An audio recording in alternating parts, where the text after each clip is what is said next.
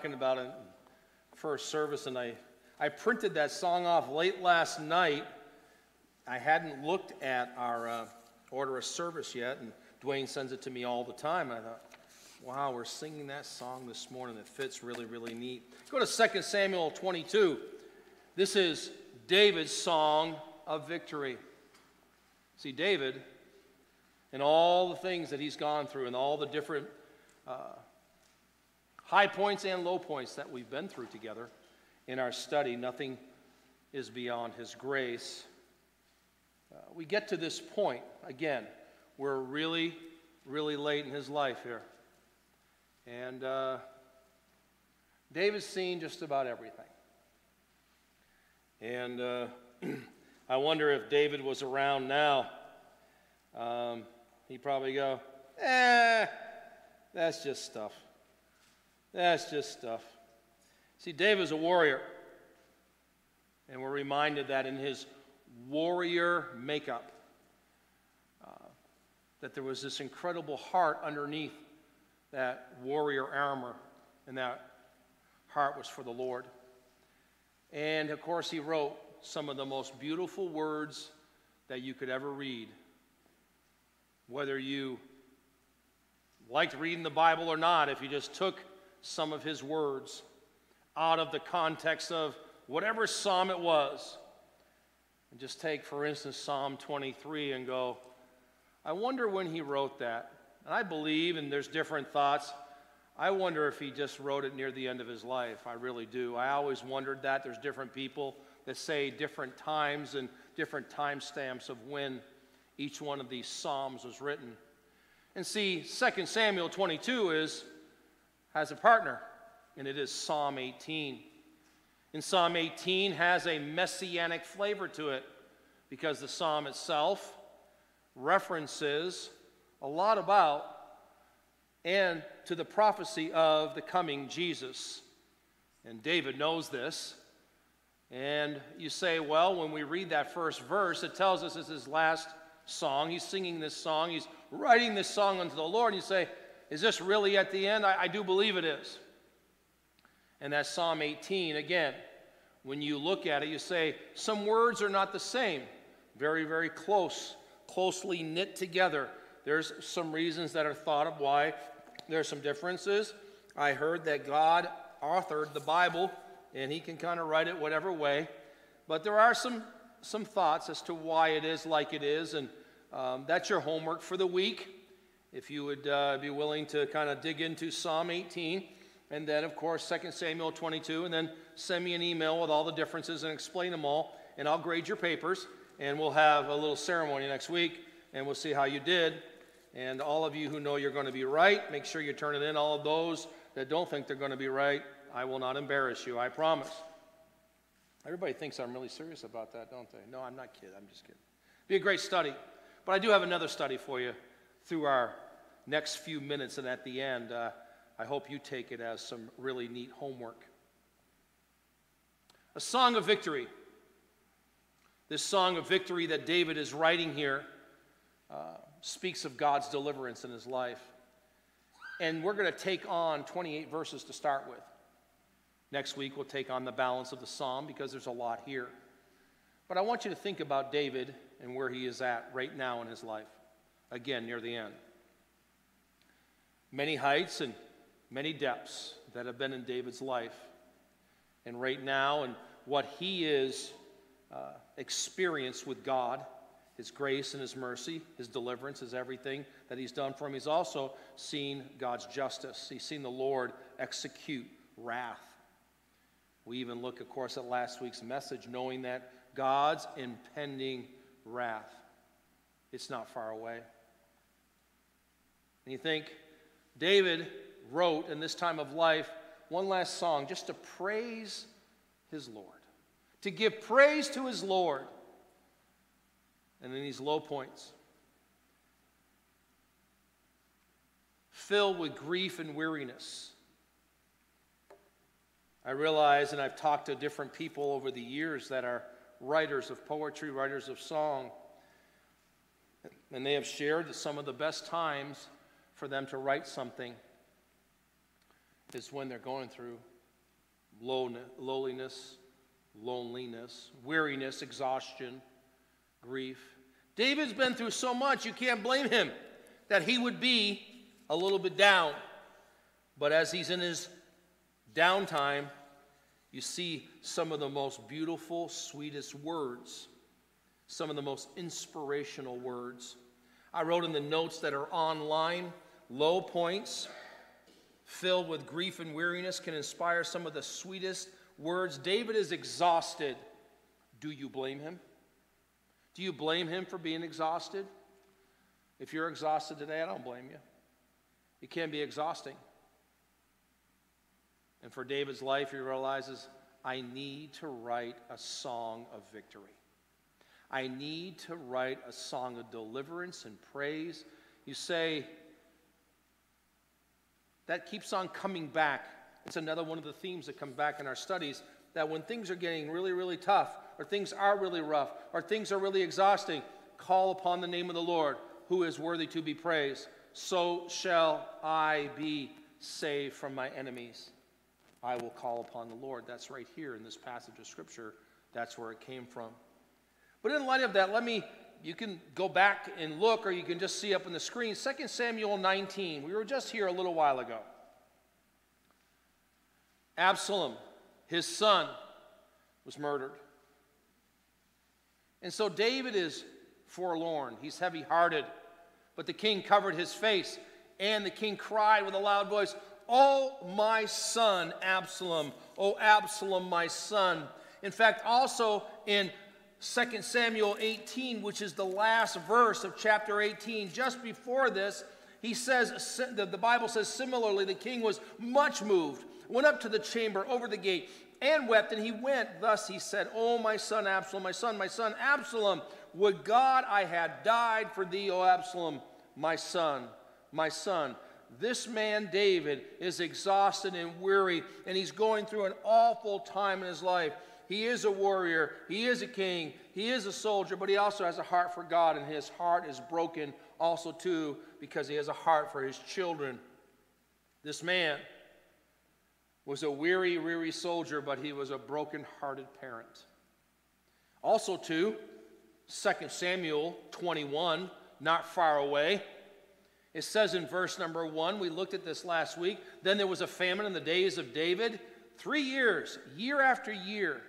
And David inquired of the Lord, and the Lord answered, "It is for Saul and for his bloody house, because he slew the Gibeonites." He broke that covenant, and there had to be a payment for that covenant that they broke. So again, David's going through quite a bit here. David's going through, just a reminder that it's just been just a few months back that he lost his son.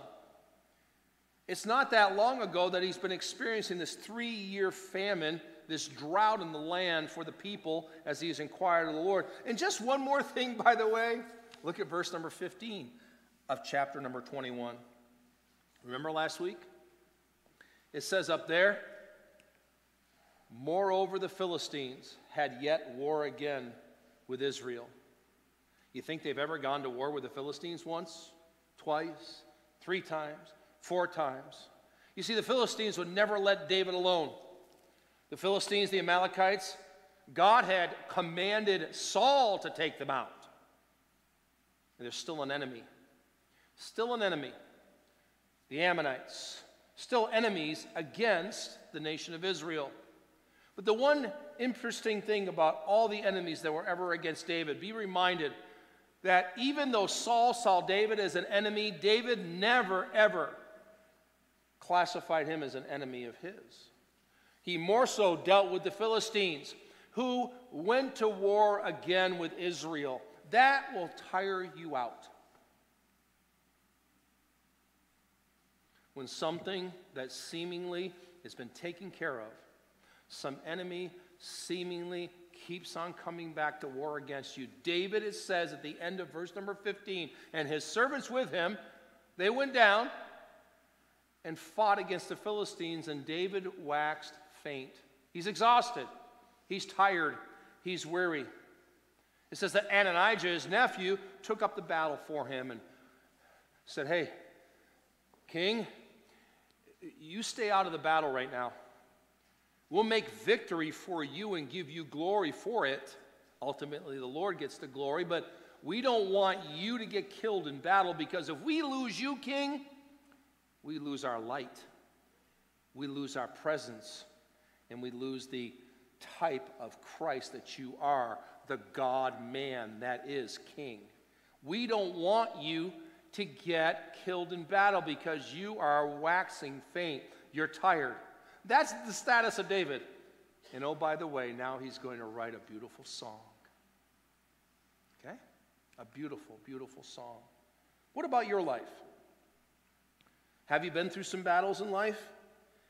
Are you going through some right now? Have the Philistines keep on coming back and bothering you? They just never forget David. They keep on bothering him ever since he was a young man, taking out their champion Goliath.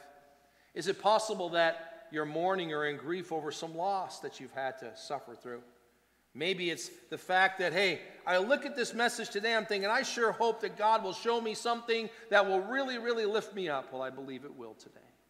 I believe you'll see how beautiful this scripture is and how this message, on the other side of looking at God's impending wrath, we see God's incredible glory in this 2 Samuel chapter number 22. Join me here as we look at this outline we have. The first few verses, we're going to read each package of scripture according to our notes and according to our outline.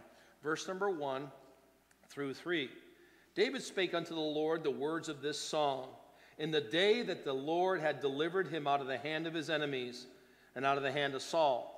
You say, well, he delivered him out of Saul a long time ago. Yes. It's just a compilation, a completeness of what has happened in his life and a recognition. And don't forget real quick, that last chapter we looked at the fact that Saul, King Saul, had done wrong in breaking the covenant with the Gibeonites, and he had to recompense that.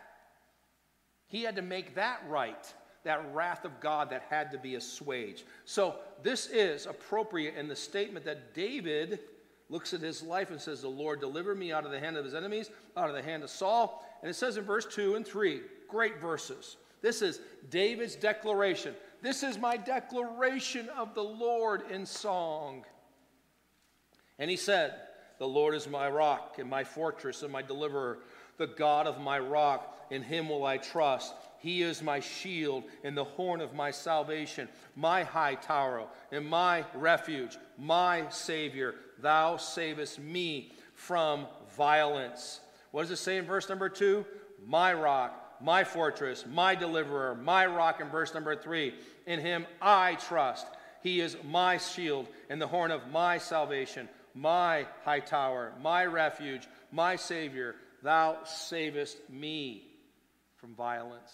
It's very personal. Very personal. David's declaration of who God is in his life, being this personal, just really, really reminds you and me of personal relationship with the Lord and how you and I view him. He talks of David. I'll just take one of them as an example here just for our notes. Look, David declares that he's his fortress and he delivers him and all those things, but he calls him his rock. You ever stood on a rock? A rock that's not cracking, a rock that's not moving. In fact, a rock is immovable. In the Bible, in 1 Corinthians 10, where we find out that Jesus Christ is the rock. We find out that Jesus Christ speaks of himself as being the rock. As Peter says, you are the rock. In Matthew chapter number 16, chapter number 18. When you think about how Jesus Christ pulls this all together, and Peter says, thou art the Christ, the Son of the living God. Jesus said to Peter, whose name means stone, thou art Peter, and upon this rock I will build my church, and the gates of hell shall not prevail against it. As a false religion would speak of, that's all, of course, where Peter's being called the rock. So Jesus is saying, I'm going to build my church on you. No, he's referencing what Peter said about him. And upon this rock, the rock you're referencing, who is Christ, the Son of the living God. This is Jesus. This does not mean that the church is built upon Peter, but it's built upon Christ as the rock. Now think about our guy by the name of Moses. Moses called his Lord his rock as well. Deuteronomy 32, that song that he wrote. That song of Moses, and you think, really? Same stuff? Yeah. David's referencing the same Lord in the same way, declaring, hey, the Lord is my rock and my fortress and my deliverer. Deuteronomy 32, he is the rock. His work is perfect. For all his ways are judgment. A God of truth and without iniquity. Just and right is he. Of the rock that begat thee, thou art unmindful and hast forgotten God that formed thee. How should one chase 1,000 or two, put 10,000 to flight, except their rock had sold them and the Lord had shut them up? That's Moses speaking of holy God and his song of calling God his rock. Don't forget, just a quick note, free of charge. This is just like a little commercial. Here you go. Didn't you have to pay for any of this? Here you go.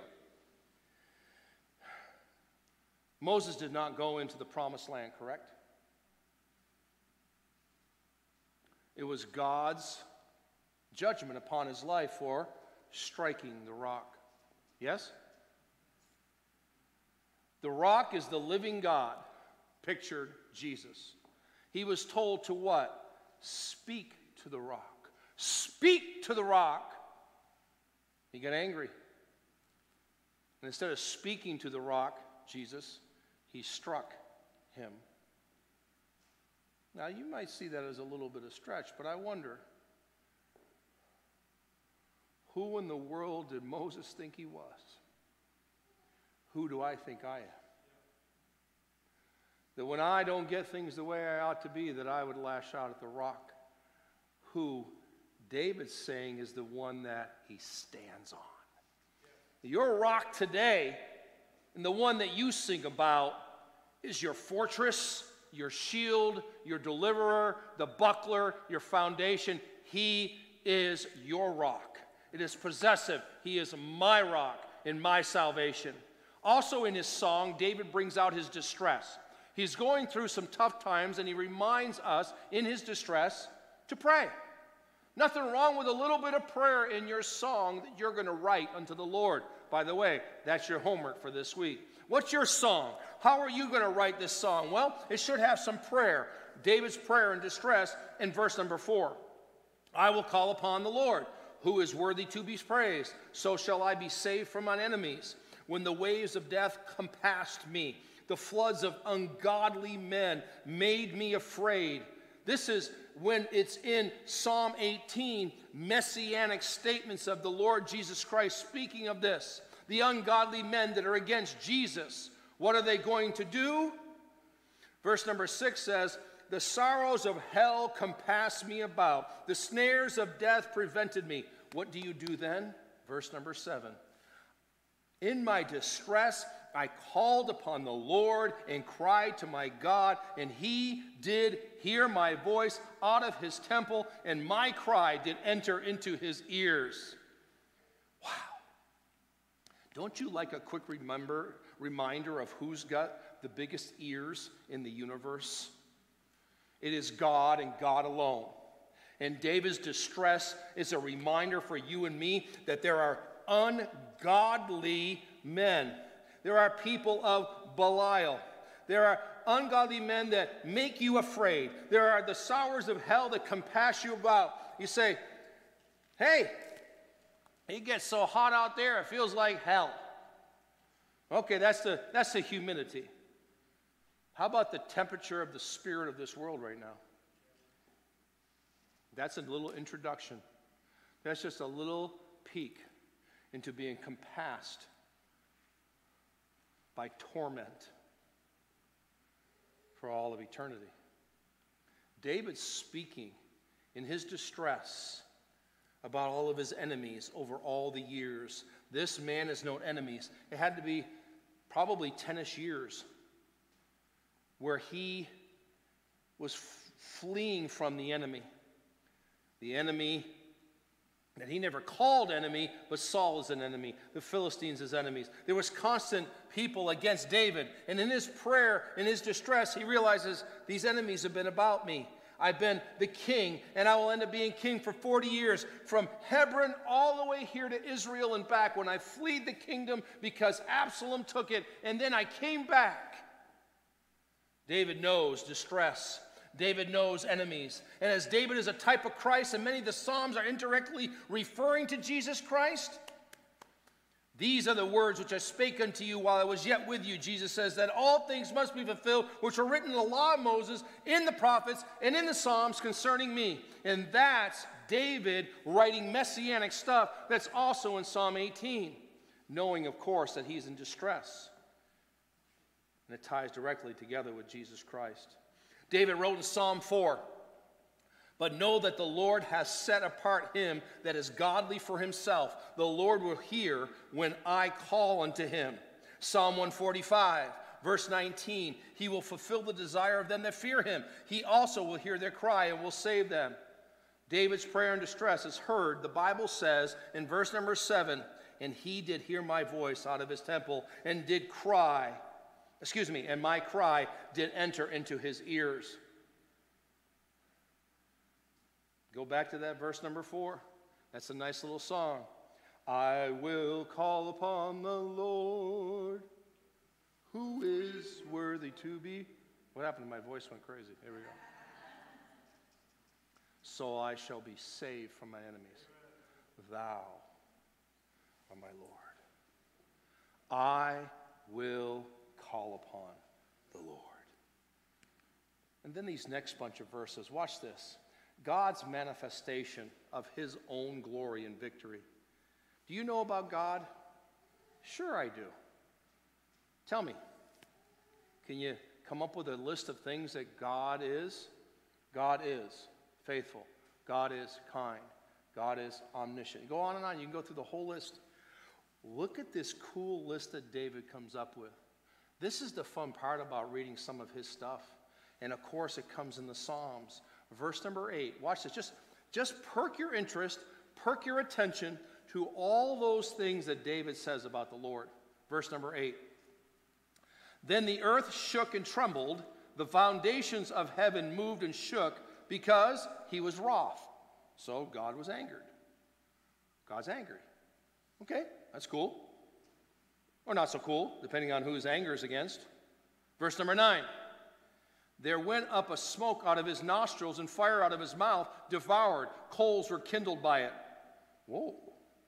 God has smoke coming out of his nose, and he has fire coming out of his mouth.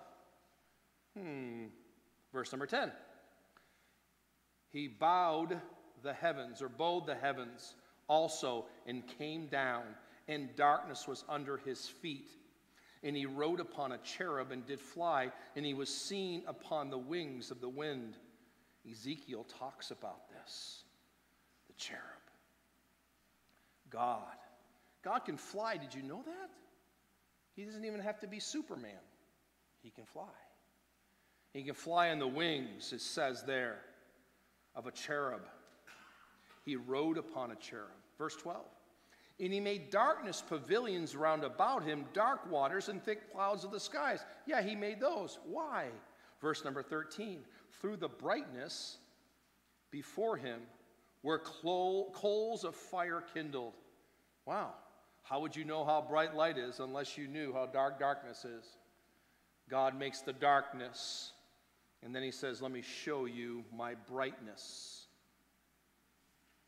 He says there in verse number 14, the Lord thundered from heaven, and the Most High uttered his voice, and he sent out arrows and scattered them, lightning and discomfited them. Well, I guess they must be bowling up in heaven when it thundered and lightning. This is God thundering.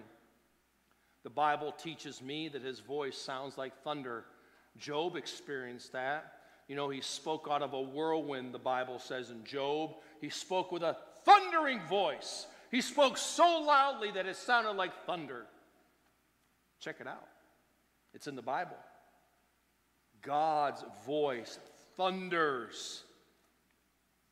The Lord thundered from heaven, and the Most High uttered his voice. And by the way, he wouldn't have to shout or raise his voice like me. God should just go, and it's thunder, it's lightning. Verse number 16, the channels of the sea appeared. The foundations of the world were discovered. At the rebuking of the Lord, at the blast of the breath of his nostrils, the Bible says that God spoke, that God breathed, and everything happened. He didn't have to get out some construction manual. He didn't have to call in some engineers, get planning commission. Oh God, if he had to use the Blue Springs Planning Commission, he'd be there forever. God just built it. God made it, and on the foundation of this world, the foundation of this earth, it tells me the foundations of the world were discovered, the channels of the sea appeared. We know in Genesis chapter number 1 everything about how God put things in place. In verse 17 he said, he sent from above, he took me, he drew me out of the many waters, he delivered me from my strong enemy. This is God's manifestation of himself in giving victory. Look at the scripture. God is not only what you have limited him to in your mind. He's so much more than you think he is. So why don't you read a little bit more about what was written about him in a song like this, and just capturing a few verses. We see in verse number 19, they prevented me in the day of my calamity, but the Lord was my stay.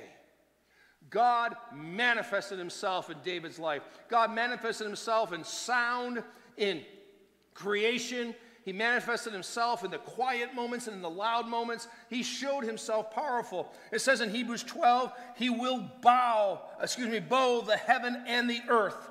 Exodus 19, and be ready against the third day, for the third day the Lord will come down in the sight of all people upon Mount Sinai. And Mount Sinai was altogether on smoke. Do you remember when the Lord appeared on Mount Sinai?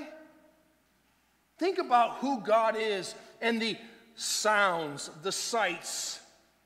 Clearly, he is God. In Ezekiel 9:3, it says the glory of the God of Israel was gone up from the cherub. Ezekiel 1, Ezekiel 10. So much of who God is found in the scripture if you and I would just read it and see that he manifests himself in victory. Through the brightness before him were coals of the fire kindled. The Lord thundered from heaven. Whew! Job 37 says, God thundered marvelously with his voice. Great things doeth he, which we cannot comprehend. This is God.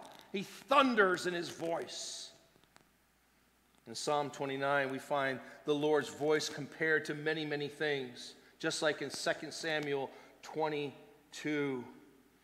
His voice is upon the waters. The voice of the Lord is powerful. The voice of the Lord is full of majesty. The voice of the Lord breaketh the cedars. The voice of the Lord shaketh the wilderness. Go jump in on Psalm 29.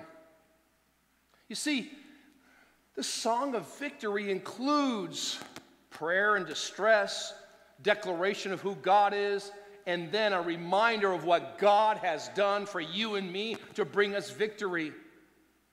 This is not, it sounds like it's possible maybe that God could possibly, I don't know if he could, but maybe he could come through maybe when I'm having, no, please, brothers and sisters in the Lord, and those of you who are lost and do not know the Lord Jesus Christ as Savior, he will manifest himself in victory in your life.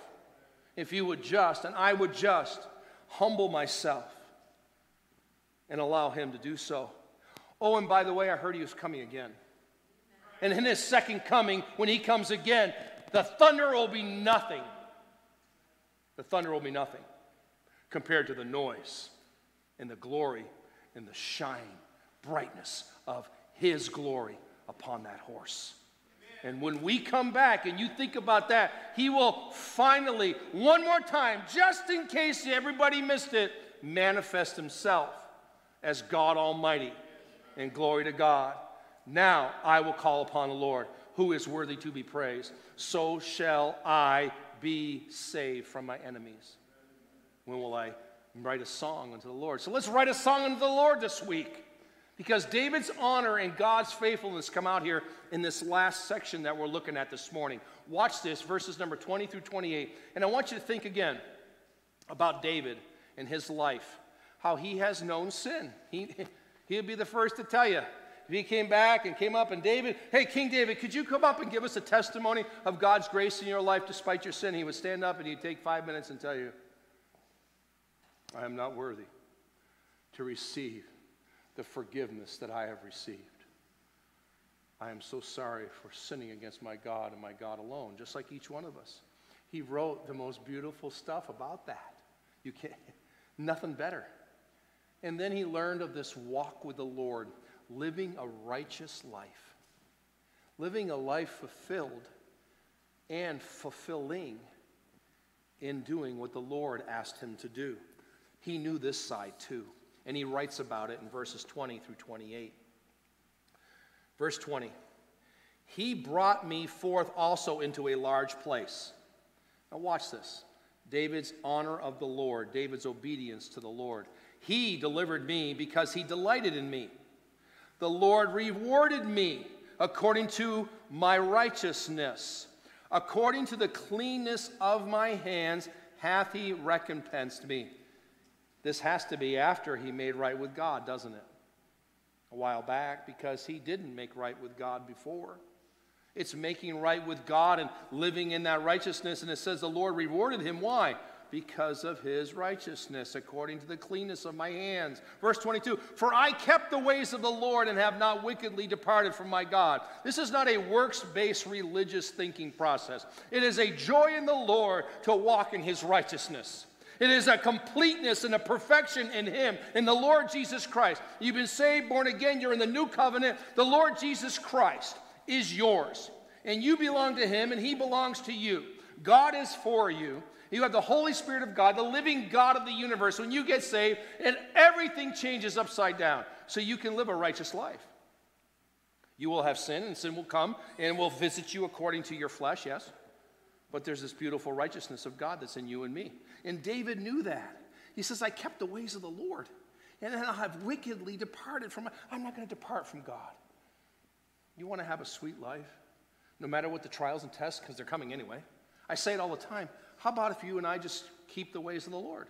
Verse 23, for all his judgments were before me, and as for his statutes, I did not depart from them. Boy, did somebody know about his God's judgments? Boy, he did. Woo, he knew, because he faced them all. There wasn't a thing that didn't happen to this man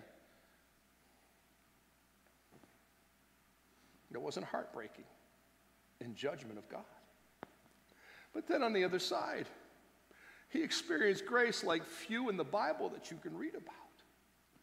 The grace of God handing him things and giving him gifts. This is what he's saying. God's grace gave this to him. God didn't have to.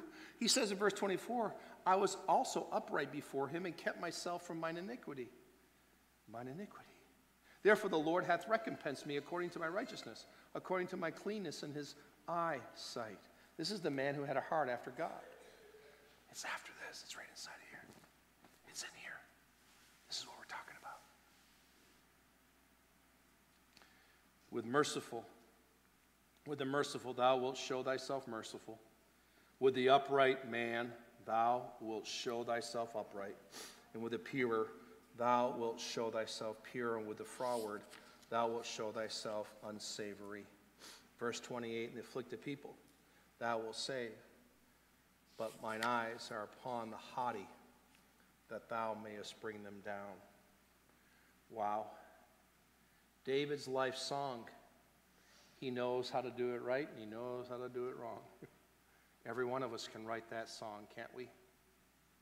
We know how to walk with the Lord. We know what it's like to walk with the Lord. We know what it's like to have this incredible relationship with the Lord. What is David telling us? That when I honor the Lord with walking by faith, I experience his incredible faithfulness back in my life and his incredible grace upon my life and mercy. He will be merciful to those that live a merciful life. Wow.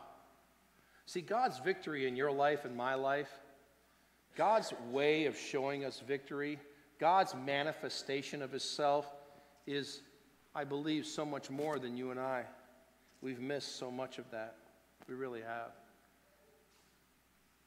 So, will you write a song of victory this week?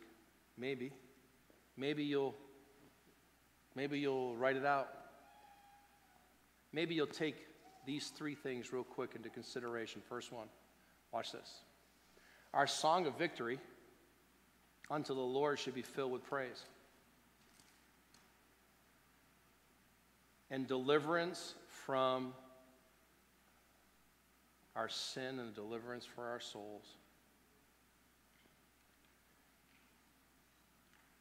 The day that my life was changed, the day that your life was changed by God through the Lord Jesus Christ. You were delivered from his wrath. You were delivered from the punishment of sin. You were delivered from torment in hell for all of eternity. You were delivered from paying the price yourself. You were delivered from the condemnation that comes when we realize that the condemnation came by us. You and I have been delivered. We are his children, and he is our Savior. It says in verse number 3 of 22 that he calls him his Savior, my Savior. It says in Psalm 18, the Lord is my rock and my fortress and my deliverer, my God, my strength, in whom I will trust, my buckler, the horn of my salvation. Declare it, speak it. When you blow that horn, he is the horn of my salvation. He is the one that makes the noise if you would allow him to make the noise. So in the song of victory that we should sing unto the Lord, why don't you make a little bit of noise and say, thank you, Lord, for delivering me from hell. David knew that. You ought to start a little bit more and just go, wait a minute here. Do I have a song to sing? My victory in Jesus, my Savior forever. He sought me and bought me with his redeeming blood. He loved me ere I knew him, and all.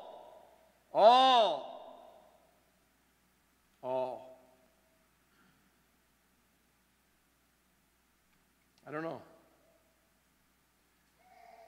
I think sometimes we don't sing a song of victory because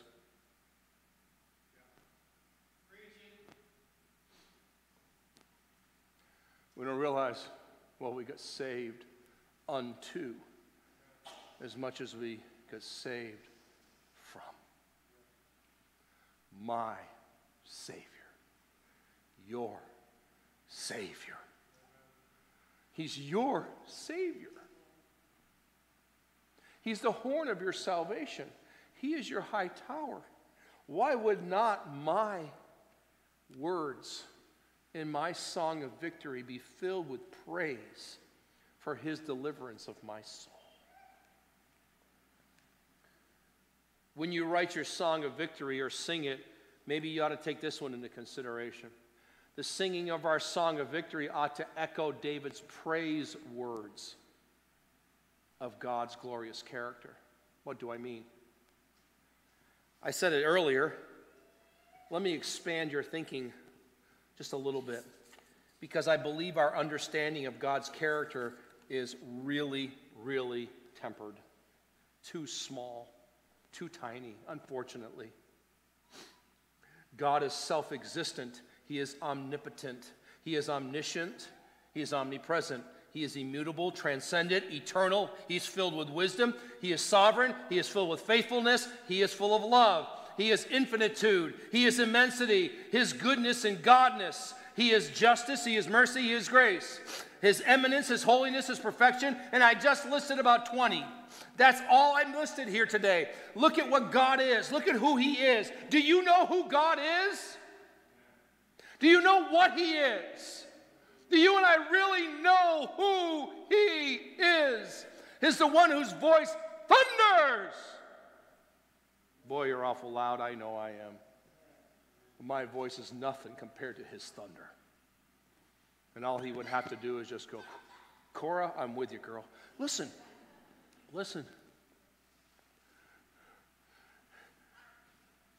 Smoke comes out of his nostrils. Did you know that? Fire comes out of his mouth. Did you know that? Do you know much about God at all? Sad to say, church, we need to stop being so limited by ourselves, because God wants you to know, and you ought to be echoing David's praise words, because he wrote so many things that you and I have just blown off. Get into his songs and see that he has written things about God. Think about this. It says in verse number 18 and 19 of Psalm 18, they prevented me in the day of my calamity. those people that were against him, right? This is a repeat of chapter 22. Watch this. But the Lord was my stay.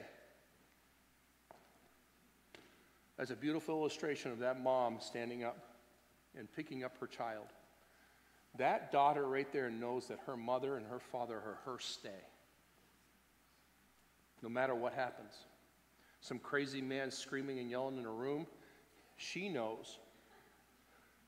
See, that's what you are. You're a picture of your son, for your sons, of the Lord's stay.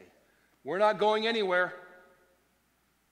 It also says about the Lord that he brought me forth. When he brings you forth, that means he's got you. He's going to grab a hold of you. It says also, too, that he's going to deliver me, because he delights in me. Those are just 4 things in 2 verses. Do you know that if you would just echo what David wrote in his praise words, you'd have a song of victory in your life that you would sing every single day?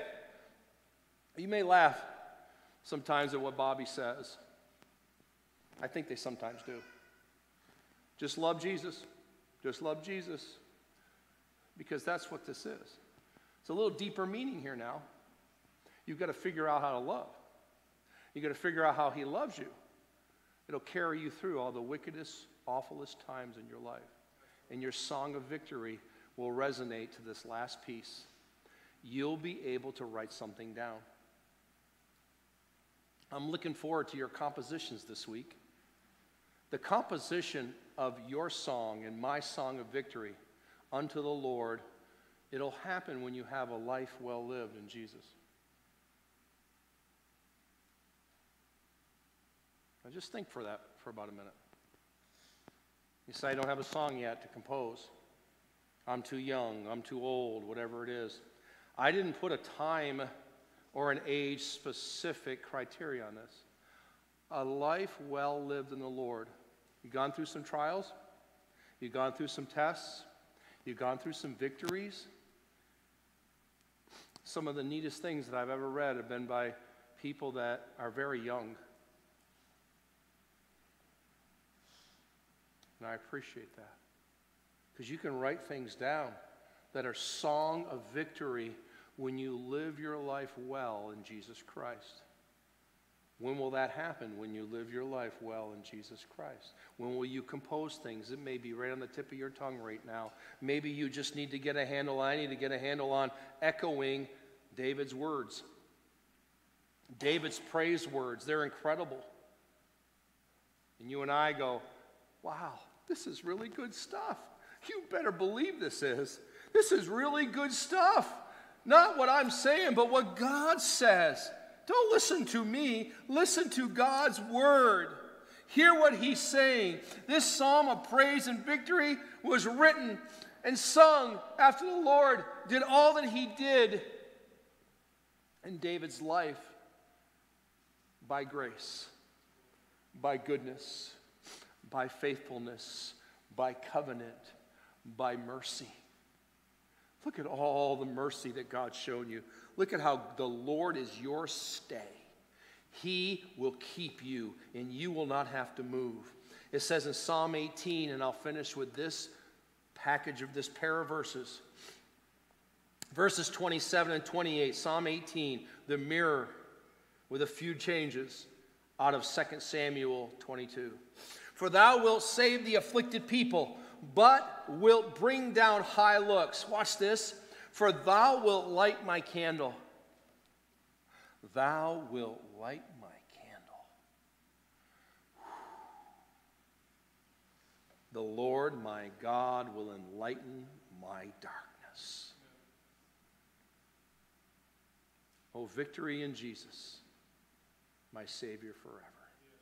The song of victory unto the Lord will happen when we have a life well lived in the Lord Jesus Christ. You know how you can write words like this? Because you've spent time in the Lord.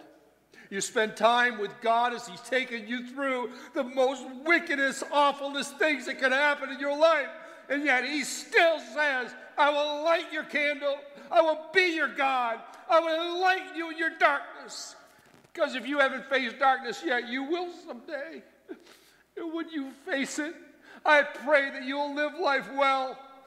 Because I will tell you that David knew after losing his son after having a famine on his people, after having to fight some more wars in his older age, he still knew the Lord was his strength. The Lord was his Savior. The Lord was his buckler. The Lord was his deliverer. The Lord was his everything. Why don't we not write a song of victory? Because we don't know that the Lord is our everything. So maybe this week, God's people will see that they have a song in their heart. And the song comes, just like it came from David's heart, it'll come from the heart that God gave David in the midst of his life that was so rough, but yet so filled with grace, so filled with goodness, so filled with mercy, so filled with light, even in the midst of darkness. Why hasn't your song of victory been composed? Our Father in heaven, our holy Lord God, we come to you in prayer in this moment as we close out our time in worship and the preaching of your word, being reminded that you are our victory. Thank you, holy Lord God. Thank you, Lord Jesus, for being my Savior, for being our Savior, for being my strength, for being my high tower, for being my foundation, for being my shield and protector. Thank you for being personal for every single one of us. Thank you, Lord Jesus, for giving us so much more than we deserve. Thank you for, Lord God, not giving us what we do deserve. Thank you for your grace and your mercy upon our lives. I pray this week you will speak to your people in your church and your body. And as you restore the body principle in the local church, you restore each one of us to the recognition that we have this incredible life in the Lord Jesus Christ. And it ought to be filled with a song of victory. Thank you, Lord Jesus, for being my victor, being my victory. In Jesus' name, and God's people said, amen, amen. Victory in Jesus, my Savior forever. He sought me and bought me with his redeeming blood. Our South